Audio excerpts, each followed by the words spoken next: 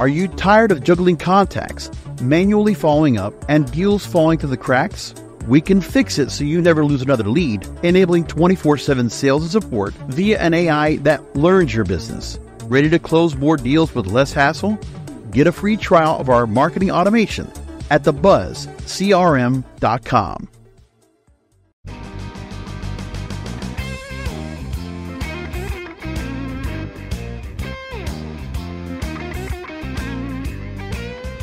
Thanks for joining me for another Blunt Business on CannabisRadio.com. Really appreciate all of you joining us.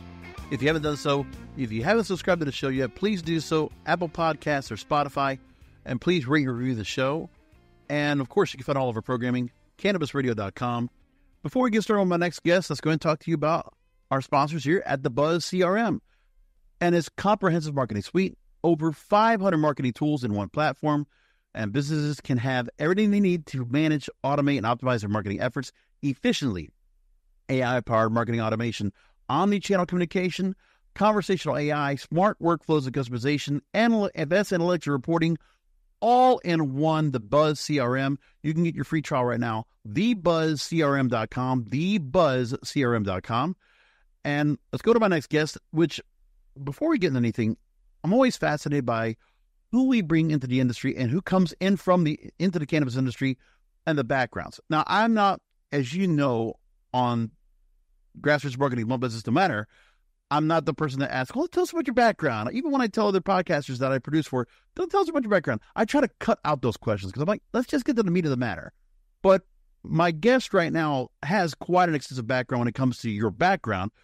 So, first of all, worked at NBC Universal Television Distribution back at the start of the millennium, and was director of video music product development. Went on to see the launch of the studio's TV to DVD business. NBC Sports Group joined after that for a while, and then leading marketing communications for the action sports division of the media giant NBC Universal, and then working also with Fender Musical Guitars and being a VP of digital brand marketing, media communications. That's a lot right there. And then also coming into the cannabis industry and working with the folks at MedMen, legendary, one of those first things also as a original chief marketing officer. And it's amazing. And right now, my guest is currently holding the role as Senior Vice President of Marketing at TerrAscend, and as BJ Carreta. Thanks for being on with us.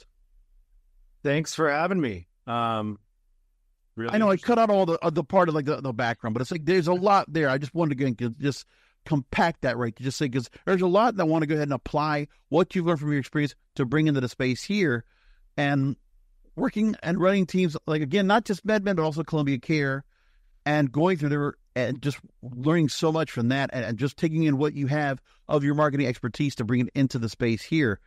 So one of the things I want to take in area is, the fact that you manage marketing for those kind of brands. Columbia Care now is the cannabis, and you've ensured consistent brand messaging, consumer engagement across different states.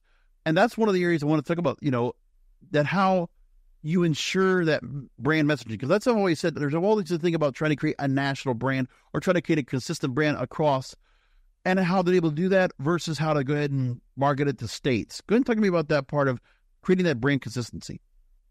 Yeah. First of all, thank you for having me. This is great when you hear one's individual background verbally. It's very interesting and different than reading it. What a resume. Come on. I appreciate that. From my perspective and our perspective, you mentioned national brands versus brands, state brands, etc. I'm probably in a little bit of the minority around this, but I don't really believe there are national cannabis brands for the most part, outside of probably Cookies, who is our partner in multiple states. And a lot of that has to do with just the lifestyle, accessories, merchandising, things that they've been doing, which they're great at. Our focus is state by state. I mean, we sell our products in our markets, right? And we focus on our brands in that state for that consumer. I don't think the cannabis industry is at the maturation point where, it's ready for a national brand or a national brand campaign, nor are the advertising opportunities available for something like that. And then thirdly, that costs a lot of money to do something like that. And we're in an industry where our focus is on, first and foremost, making amazing products. I mean, if we don't have amazing products, then we don't have brands. And then really partnering with our own stores, but also our third-party dispensary partners on activating those brands in their dispensaries. And I'm going to bring that up in a minute, but I want to just, before we go on to that, I just want to get the idea of, as you said, Cookies was a great example. And part of their national branding strategy is because they have merchandise. And that's what's been able to bridge the gap for all markets that might not even have Cookies available in their area to go ahead and connect, because you see that brand, that product line, see the shirts, I see it all over the place, and it's also being distributed in different stores. Is that one of the things that you feel like is the reason why you can't make the investment in national branding, because you need to have a way to attach customers to the product or something to the brand in all 50 states? You do. And the ways you do that are through clothing lines, are through content distribution, are through 7-8 figure ad spends on television and streaming services. And that's just not in the cards right now for us on where we are. So that just isn't our focus. I think Cookies has done an amazing job with it over time, and visually is unbelievably appealing. You know, I was just in a store out here. I live in LA. Mm-hmm. I was just staring at the packaging on the shelf that they do, and it's great, right? And they pull that all the way through to hoodies, and they have that consumer focus at this point in time. It's amazing I've seen other companies that are doing the same thing. I know Planet 13 is trying to make that approach as well with this mixed martial arts. They've combat fighting gear. And there's other companies, obviously, that have their own merch that hopefully will also attract customers, or at least will attract them to the product, which, there's part of it, I guess. It's amazing where I feel like there is a bit of a niche in this industry because of the fact that there are a lot of companies that want to go ahead and create merchandise to help promote their product, or find a way to go ahead and just at least make another revenue stream. I mean, when you look at that, what is it that you feel like warrants the need to go ahead and say, okay, you know what, our product, when you have a particular brand, how do you determine when you think that extra revenue model is something that you could possibly go ahead and pursue? I think that it's interesting because just with the action sports background, the one thing I learned with those brands is don't try to be cool, because if you try to be cool, you're going to lose. At the end of the day, you have to just be cool, and the brand's ethos and how was born and developed and grown, and the people wearing it need to represent what it stands for. And you just can't manufacture that out of nowhere, right? I mean, we can make things and put them on a shelf and sell them. It doesn't mean that they're cool. And I think that a lot of brands are like, oh, I'm going to start a merch line, or I'm going to do this, I'm going to do that. And they just try too hard. And it ends up, coming back and biting them in the what. So that's not our focus. Our focus is first and foremost starts with product and just ensuring that, we have some of the best flower out there, and we can do it at volume, and our manufactured goods are great. If we get to that point, that will be exciting. We're just not there in the evolution of the brands that we produce and distribute. Oh, I mentioned particularly for TerrAscend. I'm just saying in general, just your own opinion about it. So, but now that obviously that does make a whole lot of sense in terms of, that kind of a spend and the kind of money you put in behind it. And also just, if you just, I guess you just got to just land on it. You got to just almost like accidentally find yourself at a brand model that says, you know what, we could probably do something more. We could expand more on do something about this because the design, something about it will work. The wording, the messaging, whatever it could be. Now, you made mention of wholesale versus retail marketing strategies because TerrAscend operates both retail dispensaries, including stores like the Apothecarium, and also serving wholesale clients. So take me into the key differences in marketing for retail versus promoting products through wholesale and the third-party dispensaries that you support. We lump them together for the most part. So dispensary is a dispensary. There's some nuanced differences between the two, right? Are your own stores or your third-party stores. But for us, we build our programs around the sellout. So we have more control, obviously, in our own stores. But the whole program and the thought process behind it is that whatever we come up with tactically can work at a third-party dispensary as well. So that's how we approach it. We understand that again, we control more factors in our own stores, but our sales team and our grassroots and brand ambassador program, like they walk into third-party dispensaries with the same catalog of assets that we have at our own store. So, we're willing to create the visual merchandise. We're willing to come do pop-ups or whatever they call them in each specific state. So that's our approach to it, because no matter where the consumer shops, we need to be able to actually execute and service them for our brands.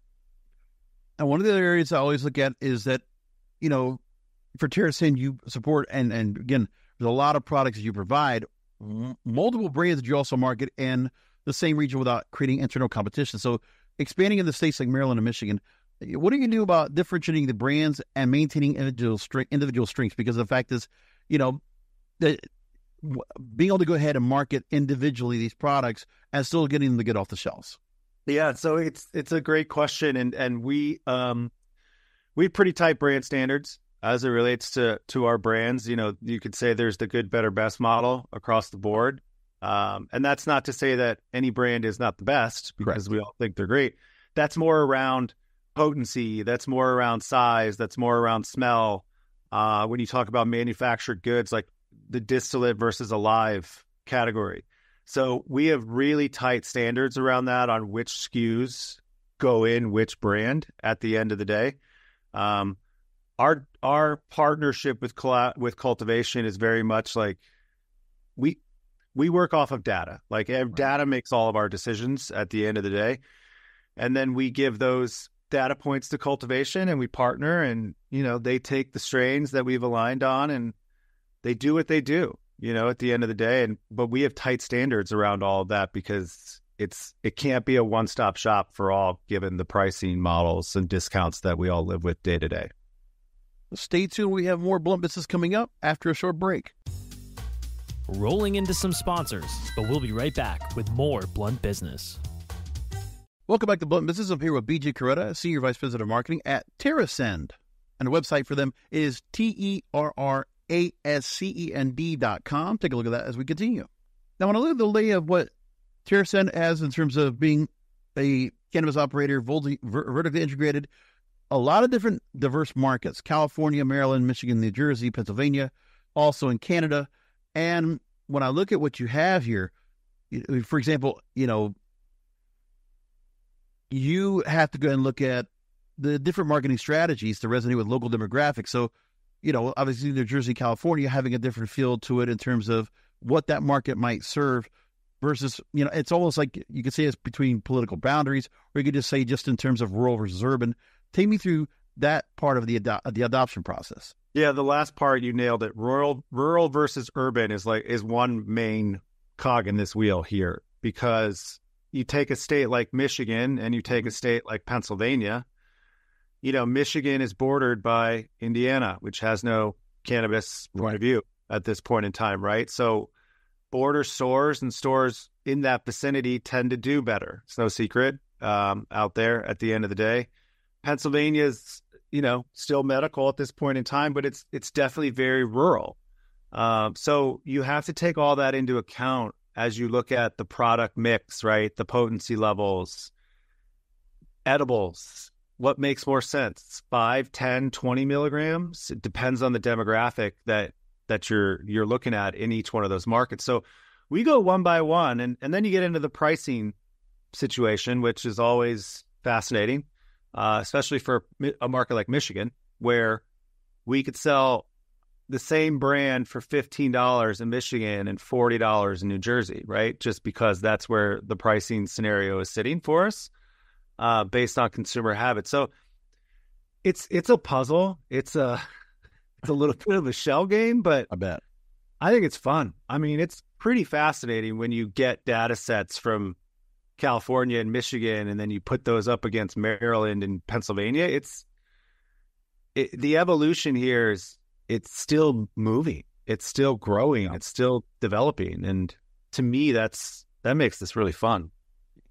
But now one of the things that you also have to determine with this, in terms of the market that you have, there is the data that you hopefully have, and leveraging that so you can personalize the experience for the customers who are going to come into the dispensaries and go for these particular brands and find out which brand is going to be suiting best for them of the brands that your team provides. So can you tell me a little bit about what you have in terms of what consumer data and cannabis retail, what you get for the retail and wholesale process? Obviously, even that right there, the aspect of what you're able to go and sell retail for your own end or what you're selling to third party and what they're telling you. Take me inside the data that you're learning, that you're able to go ahead and access to be able to determine products, localization, marketing strategy, etc. Yeah, we're there's a bunch of different different data groups across cannabis, as everybody knows. There's BDSA, there's Headset, there's et cetera, et cetera. We lean a lot into BDSA, and then obviously we have a pretty substantial data set group internally of our own stuff from the buying perspective for our own stores, and then obviously the sell-through. So we're a weekly, if not daily, reviewer of that information. We live and breathe with it at the end of the day. If something's not working, we can pivot pretty quickly, and that's always been our goal and objective.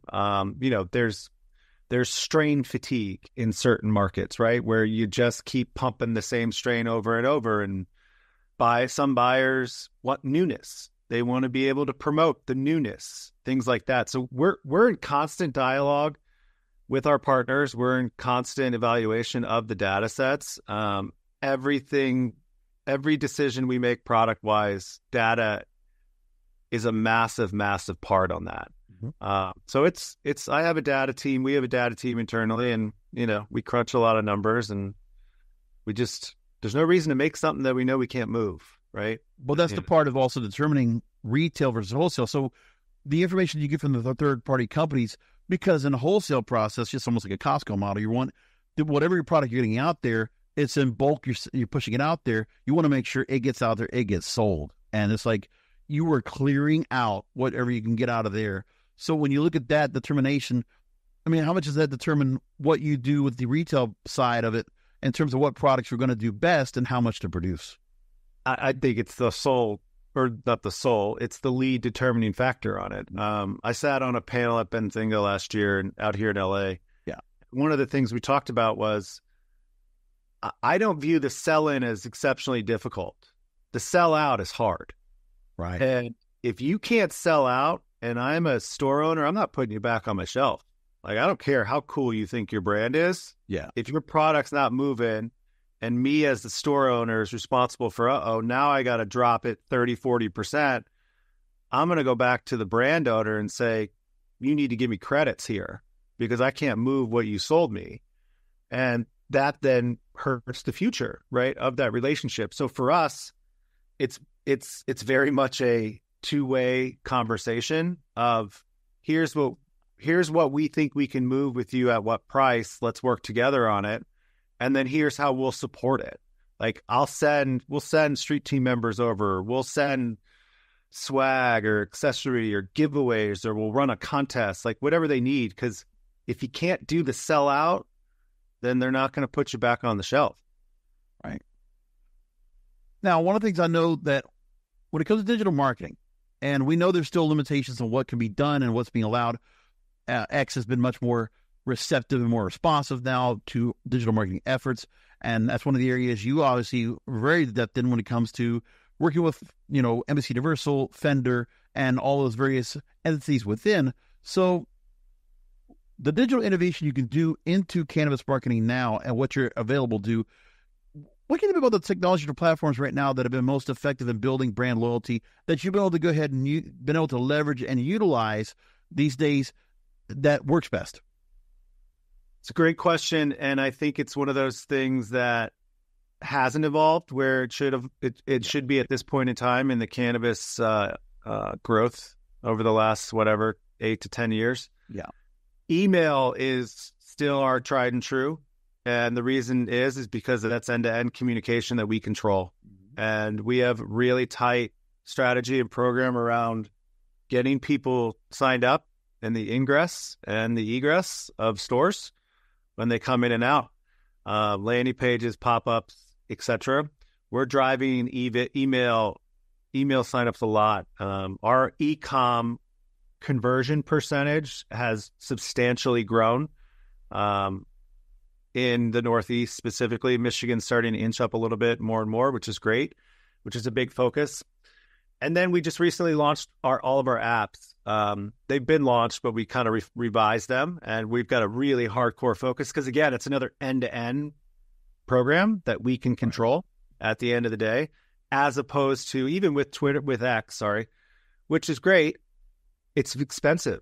It's very expensive, and when you look at the ROI on it, don't really know that it makes a ton of sense unless you're looking at huge budgets at the end of the day. So we're really focused on, one, how much we can control end-to-end communication of the consumer, and then two, what is the ROI on it? Because if the ROI is not, I don't want to say 1-to-1 because that's crazy, but if it's not close, then, we will take a step back at the end of the day. That's, for us, it's all about, if someone wants to hand me something and say, we will drive conversion and sales to you, and they will prove it for free, and they do it, I'll spend money. Like we'll invest in it because that's all we're trying to do is get people in, and then let the sales team or the .com or the product speak for themselves.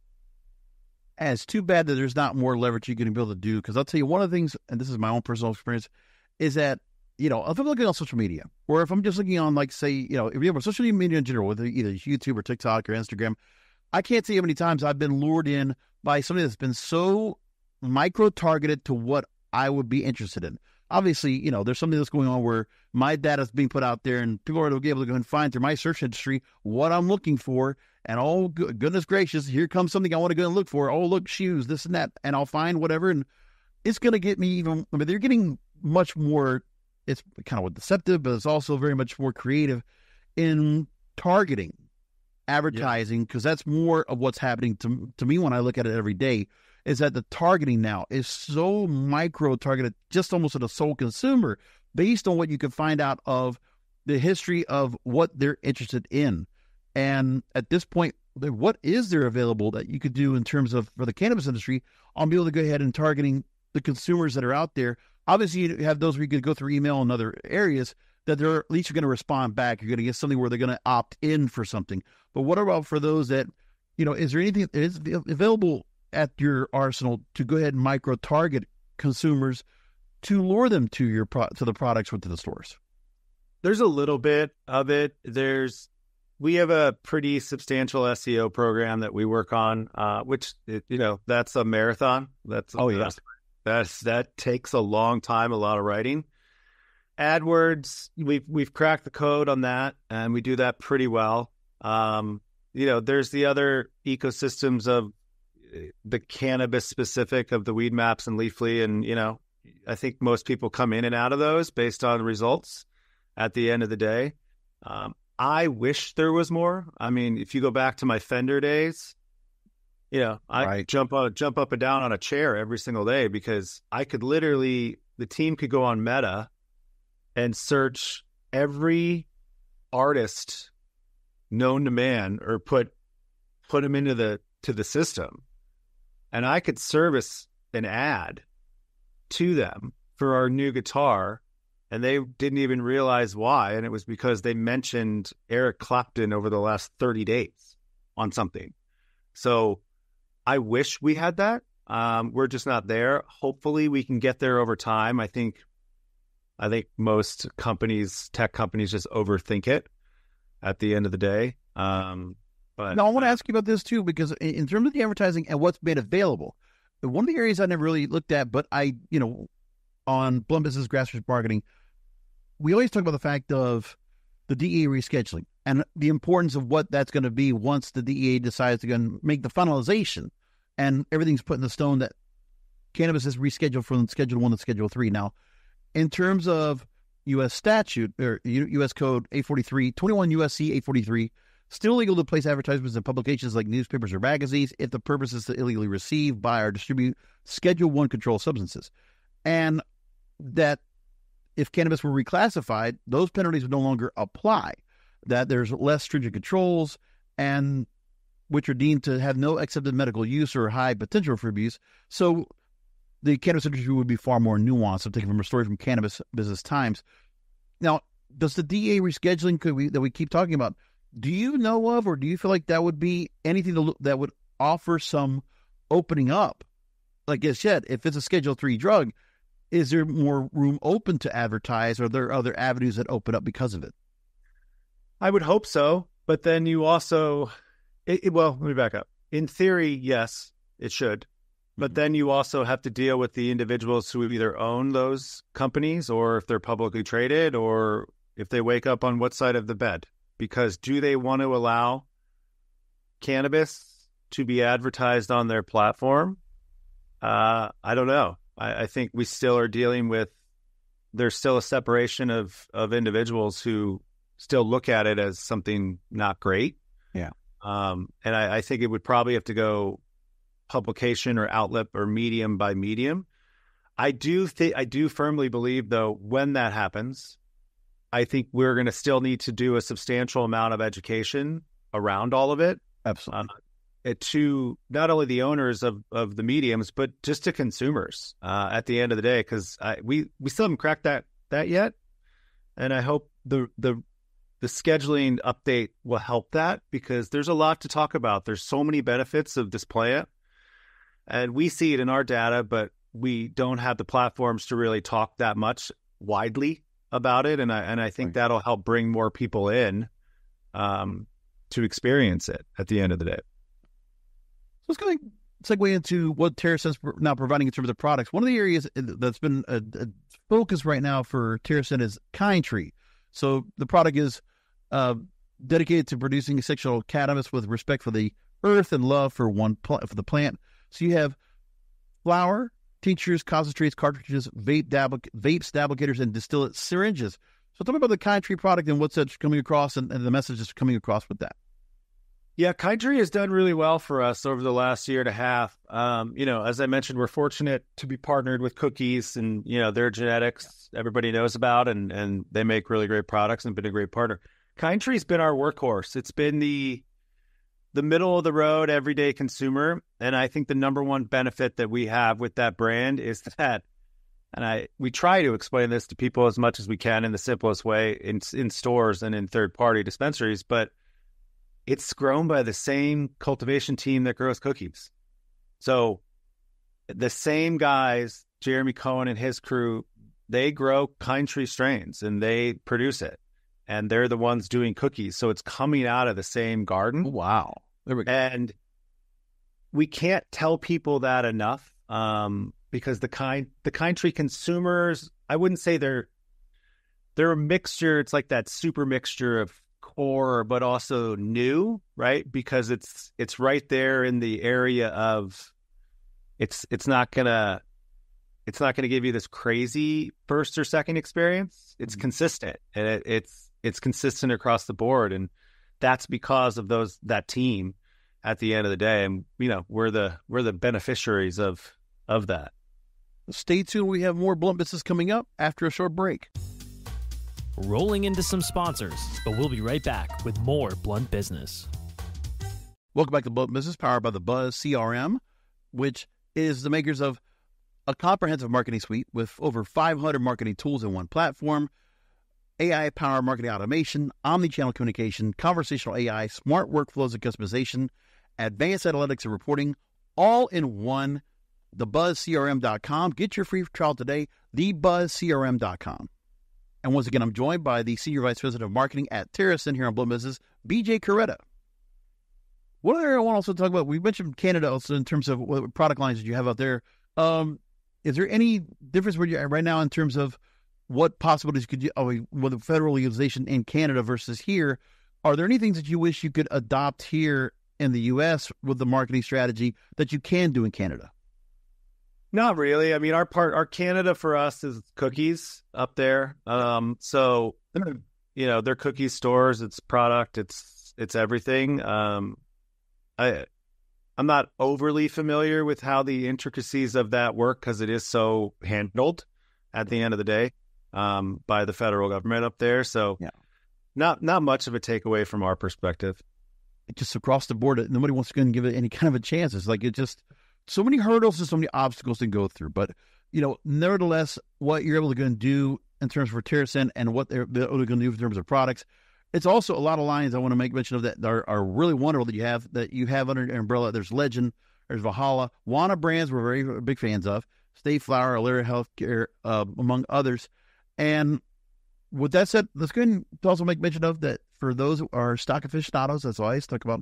You can also find TerrAscend on the OTCQX under the ticker symbol TSNDF, and on the TSX, Toronto Stock Exchange, or other TSND, so you want to go look for that as well. And finally, take a minute to go and tell me about TerrAscend for those that want to go and work with you. And, if they are looking to go and find the great line of products that TerrAscend represents, other potential wholesalers that want to go and work with you and other retail opportunities, what should they do? Yeah, I mean, if you're in the Northeast, obviously it's all the apothecary partners. You can go to our website or just reach out to them direct. Michigan, we have 4 different retail brands in Michigan. Gage is the big one with multiple locations in Michigan. Just look for the orange. And then obviously we operate cookie stores in Michigan. We have One Lemonade. And then our border stores, what we call them, are the Pinnacles. So that all runs through gagecannabis.com. So any interest there, just reach out to them. But we got a lot going on. So it's every day is something different, and it's a lot of fun. Yeah, and there's quite a few names we actually had when it came to Gage, Wana, State Flower, and Alera. I know we've had them here on the program as well. It's wonderful. And website is TerrAscend.com, TerrAscend.com. One more time, TerrAscend.com. And again, here with BJ Carreta, Senior Vice President of Marketing at TerrAscend. Thank you for being on with us. Really appreciate you taking time out. This is great, man. Thanks for having me. And be well, and we'll talk again in the future. Absolutely. And thank you, listeners. We'll talk to you next time.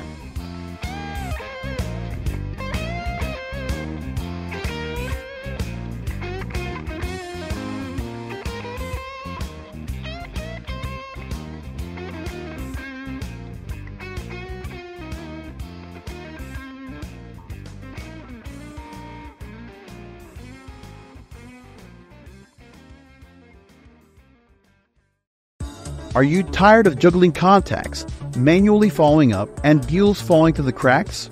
We can fix it so you never lose another lead, enabling 24/7 sales and support via an AI that learns your business. Ready to close more deals with less hassle? Get a free trial of our marketing automation at thebuzzcrm.com.